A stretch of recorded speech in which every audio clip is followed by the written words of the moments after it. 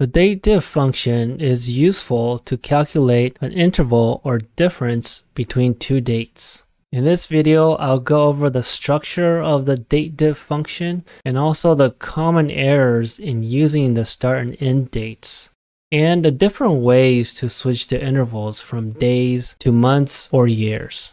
Hi, my name is Michael with Office Nifty. I make quick tips and video tutorials on how to use Calc software. The nice thing with this is if I open up the sheet in a few days or a few weeks, the formula will automatically calculate the number for me, and it'll just keep changing depending on the day that I'm viewing the spreadsheet. A more important use of this formula would probably be to calculate, for example, my anniversary. So I just changed the first parameter to be my anniversary date, and then Calc can do the calculation for me. That way, I always know how to answer the question, especially in front of my wife. But obviously, people don't want to know how many days it's been. They want to know how many years. So that leads me to the next sheet.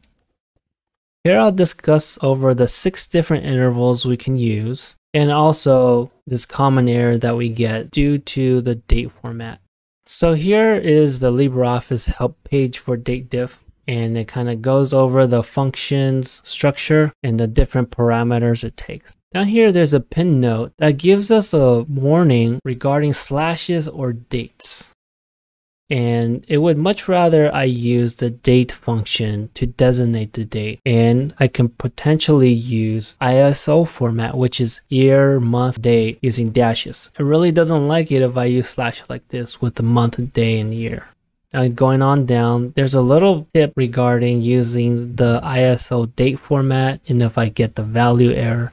And then down here, it gives us the 6 different interval types, which I'll discuss more. Also gives us some examples and expected values. And lastly, there's a lot more related date functions that we could take a look at. So back to my sheet. In my examples, I'll use a start date of April 15 and the end date of May 15, 2024. So the error that happens is when I'm using the wrong date format. I'm using dashes here in my dates, and of course Calc doesn't recognize this as date at all, so that's why I'm getting an error. The fix for that is to use the date function like it suggested, and now it gives me the right calculation. Here in cell B7, I'm just referring to cell B3 as my start date and cell C3 as my end date. And I'm using an interval of D in double quotations. So this tells me how many days it's been between the start and end date. For the interval of M, it'll give me the number of months in between.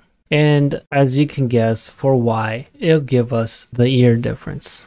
Now for the last 3 options, I included here a screenshot from the help page. So YM will give us the months, but removing the year from the dates. So here it's just saying what's the difference between April and May, and it's 1 month. For MD, it gives us days, and I'll subtract years and months from the calculation. So here it's looking at basically from the 15th of the month to the 15th of the month, and that's why we see 0. And for YD, it's giving us days, but ignoring the year from it. So it's the same thing as if I changed as my start date from April 15, 2024. The whole point of this interval value and the other 2 here is that I don't have to manipulate my start date or the end date to get me the calculation. There are use cases where this would be useful. It just depends on your data set and what you're trying to show in your spreadsheet. So I recommend you to try it on your own and use different dates, months, or years. If you do have questions, feel free to ask them in the comments. I will include some helpful information and links in the video description below. And I recommend you to watch my other video on a simple way to calculate date differences by using the plus or minus instead of a function.